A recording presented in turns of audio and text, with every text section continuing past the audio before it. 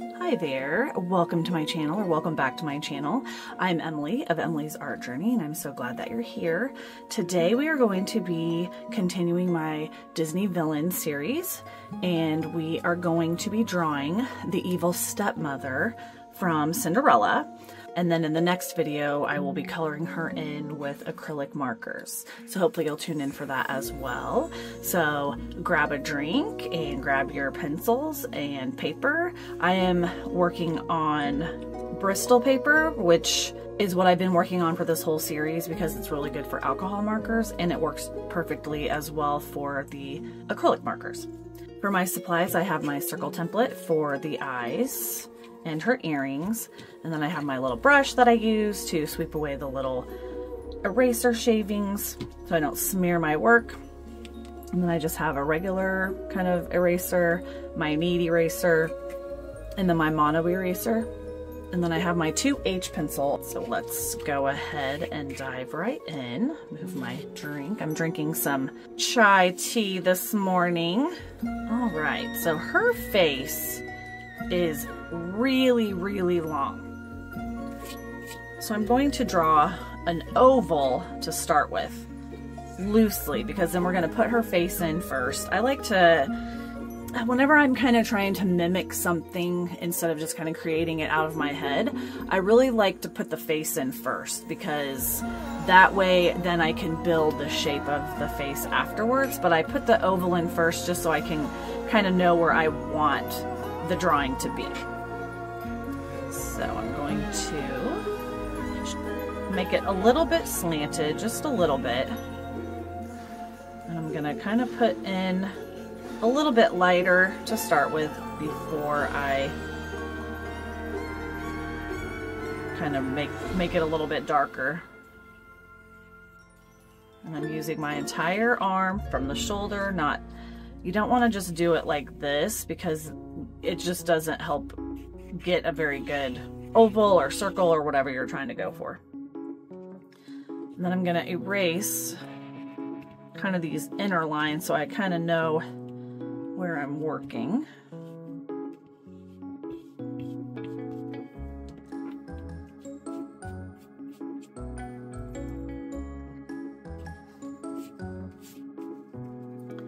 And then her eyes are really high up.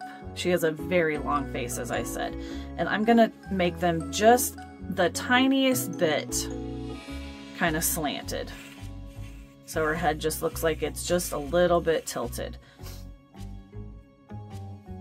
And then put her nose about right here, and then her lips about right here. And then I'll probably end up extending her chin just a little bit as well.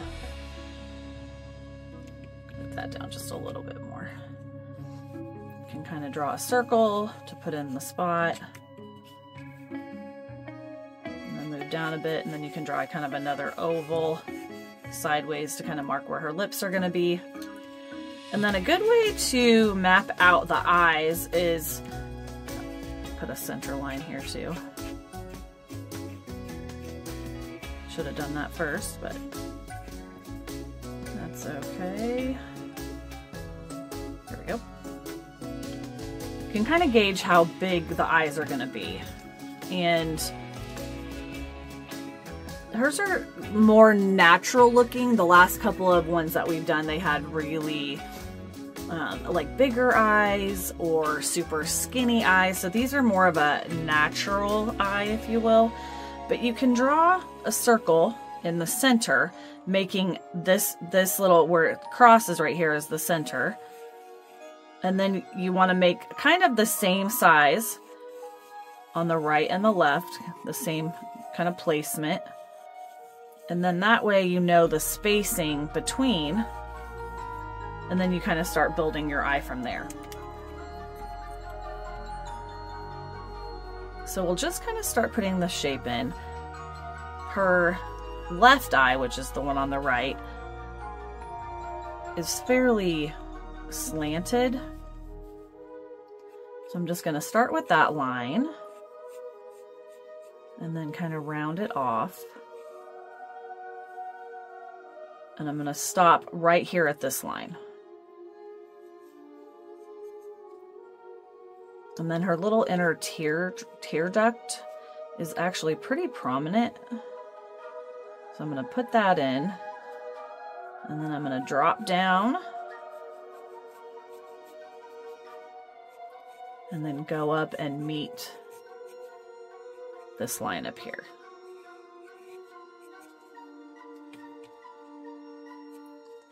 And you can make adjustments. I think I'm going to make that just a little bit bigger. Her eyes look like they're very wide open.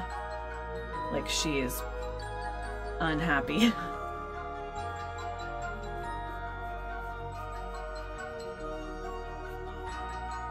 And one eye looks a little bit larger than the other. I don't know if that's by design or to make it look because her head's turned a little bit. I'm not really sure, but anyways.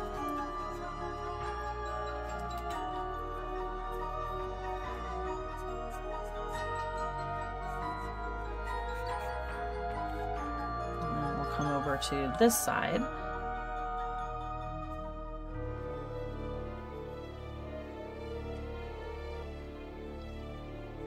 This one's a little bit more rounded. This one's a little bit more like an almond shape, and then this one just is a little bit more rounded. Like this one's open larger for some reason. So you can make that a lot more rounded up here at the top. It's rounded, and then it kind of slopes into that tear duct. And this eye is the one that's just a tiny bit lower. So I could probably even drop that down a little bit more, actually. It's just the tiniest bit. It's not crazy noticeable, but I'm going to drop the little tear duct down just a little bit. And it's just that way because her head is slanted.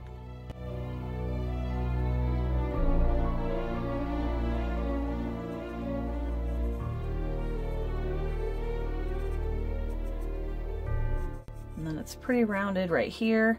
And then it actually kind of goes pretty directly right back up to that tear duct. It's always interesting when you get into the shapes of eyes and things. They look so weird. You know, when you're just looking at someone, you don't really notice it, but when you are actually really paying attention, it's like eyes are very weird.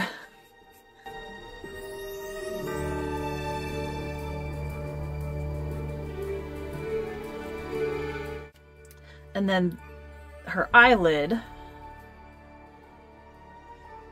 on this eye is kind of a slanted line, and then it extends here just a little bit, and then it kind of slopes up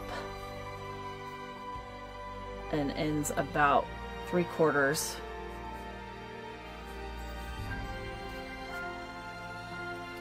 And then it kind of rounds off here, goes all the way around, and then just ends right at the corner of her eye there. And this one's a little bit wonky. It starts almost right at the edge of that tear duct, just a little bit farther back, and then it kind of curves up.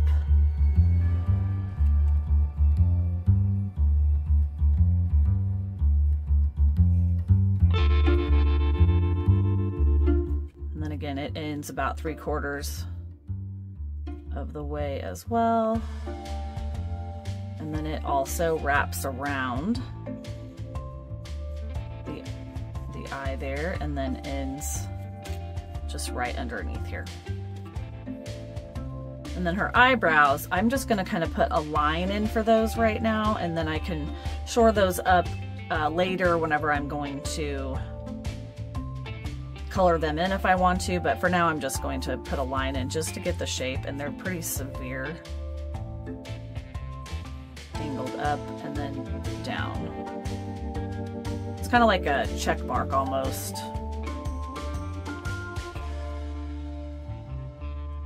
And they go a little bit past. This one could even be a little bit, this one can go a little bit past even. They go just a little bit past the eye.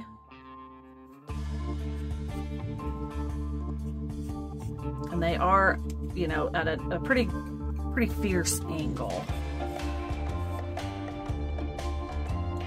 They're very expressive. Something like that. And then she has some little lines in her face. You know, she's an older woman, so I guess they were kind of putting in a few little lines there. So you can kind of put those in. And then her nose starts a little bit to the left of that eye that we made earlier, or a little bit left of the center line. And it looks like it's kind of supposed to be a little bit crooked. So it goes in a little bit, and then it goes out. And then it comes back in.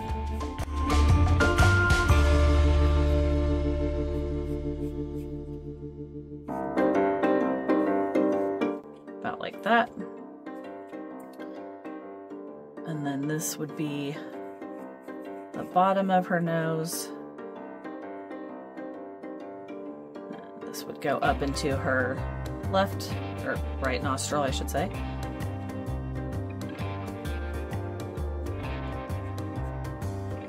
Actually, that's a little bit too far.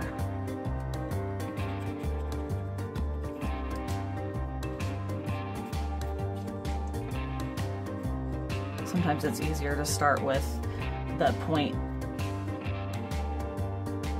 here so you know how far to make the bottom of the nose go. And then this side actually goes up and shows a little bit of the nostril. And then it's kind of angled, more angular on this side.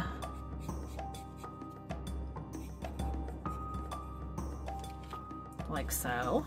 And then her lips are very pouty, angry.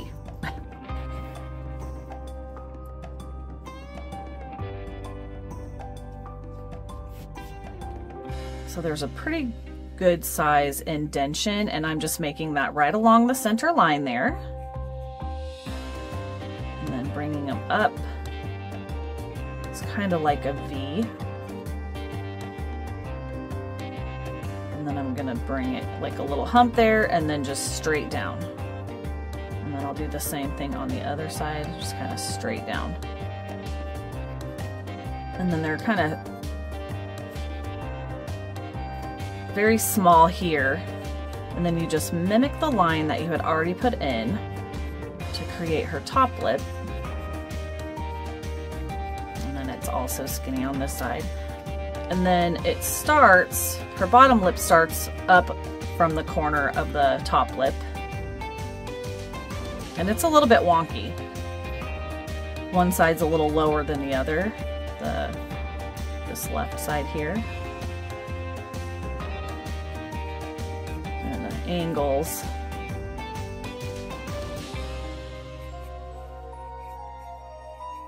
Like so. She is not happy. And then I'm going to go ahead and put her pupils in. And I'm going to use my circle template. And there's a fairly big gap between the top of her eyelid here and where her pupil is, because it's supposed to look like her eyes are really wide open, so you would see more of the white part. So I don't want to pick a super, super big circle. I think we'll start with this one. And you also don't see the entire circle, the entire cornea, I guess. I don't know. Cornea, pupil, I always say the wrong thing, I think. So I'm going to drop the bottom of my circle template right here, a little bit under that eye line so it cuts off.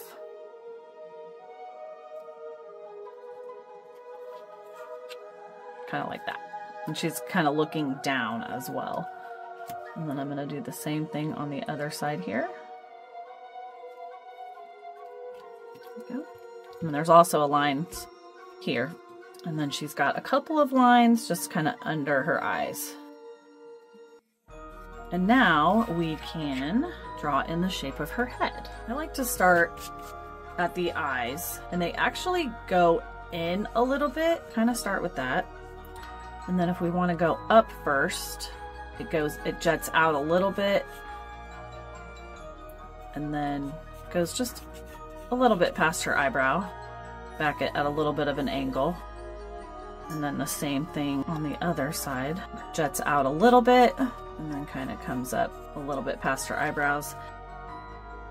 And then the center of her hair is almost exactly in the center of her face. So you can kind of roughly put in another little, it's kind of slanted V a little bit. Bring those lines together just to kind of save the place for that right now. And then we can drop down and do the rest of her head or her face shape. So then this is going to jet back out a little bit once you get past her eye. Has like a little hump there. Not too severe, but it definitely has a little bit jetting out there. And then you come down and you go in a little bit. And then once you get almost to the lip there, you're going to go back out a little bit. It's like her jowl or something. And angle it down, and then it's going to go in again. And her face is super long. And then her chin is very square. And you can just kind of loosely put this in, like I'll make some adjustments. And then we're in here, and then we're gonna go out a little bit. And then head back in a little bit, like her cheek is just sunken in a little. And then out a little bit, and then again, it's gonna go in a little bit of an angle, and then come down to the chin again. So some of these lines I made are way too severe, so need to, it's subtle, so it doesn't have to be so, oh my gosh, like it's just like right in your face. Sometimes it's easy to kind of overcompensate when you see something, you know, sticking in or sticking out. I'll put it in and it's just too harsh. And then her hair, she has one little part, it's about, I don't know, half an inch or so from where her eye is here. And it curves up and then down a little bit and then swoops back up. And then there's another part right underneath that that goes up and then meets that other part. It's like a streak of gray, I guess, but in this case it's going to be pink. And then we're going to put her ear in, and it's just basically a little squiggly line. It starts in, jets out a little bit, and then heads back down and ends kind of like right where her nose is. And then we're going to stop for a second because her earring will go in there. So I will grab my circle template again. And her earrings are decently sized, so I think this is the size I'm going to use. And this one is cut off just a little bit. So I'm not going to make that a full circle. No, this one is the one that goes all the way. This one over here is cut off a little bit. So then you can go in and just kind of erase that line there. And then we can go to the other side here and put in another, we'll mimic this one where it kind of goes up and then back down a little bit, a little dip there. Go right under that a little bit and then kind of swoop up. And then we can put this ear in. Again, it just kind of goes in a little bit and then sticks out and then goes back in. And then there's just kind of a little line inside, and there's one over here too that just kind of represents the inside of her ear. And then we will grab our circle template again, make sure I have the right size, and then this one's cut off a little bit.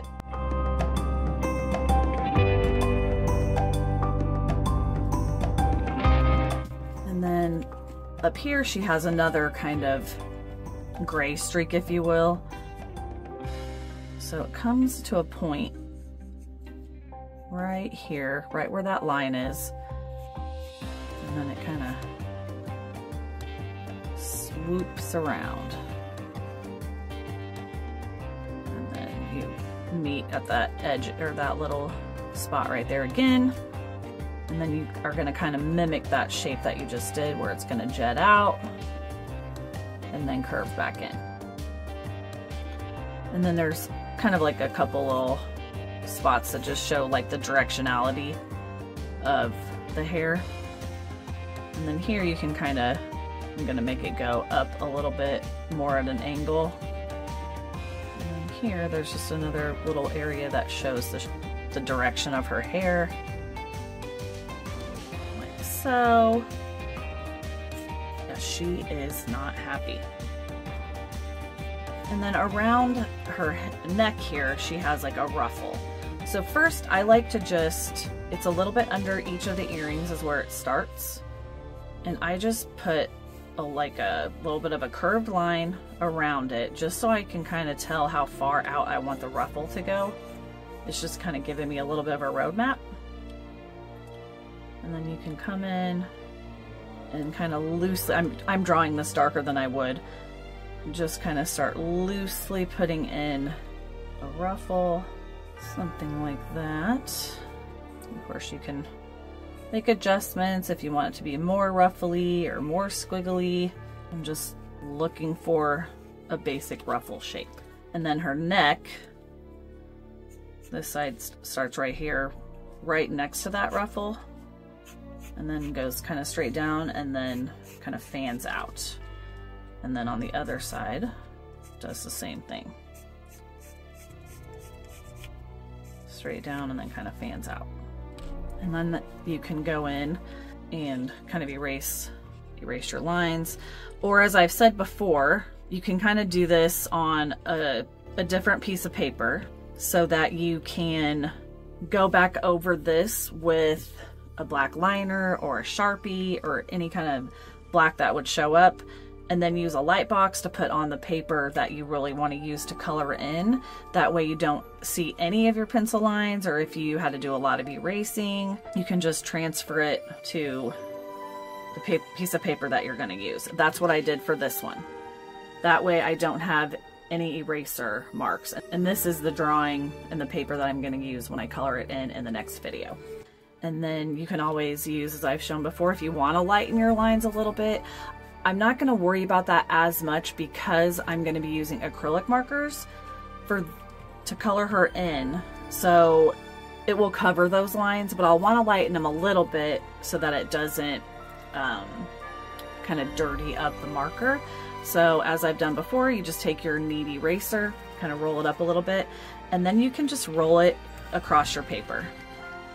And then it will lighten those lines just enough and kind of take that first layer of the graphite off, and then you don't have to worry about it kind of smearing. All right, there is our Evil Stepmother. So if you want to color her in with me, then tune in for the second video, which will post at the same time as this video. I think I post them about 15 minutes apart, but they will both be out on the same day. So I will see you in part 2. Thanks a lot for drawing with me. Bye.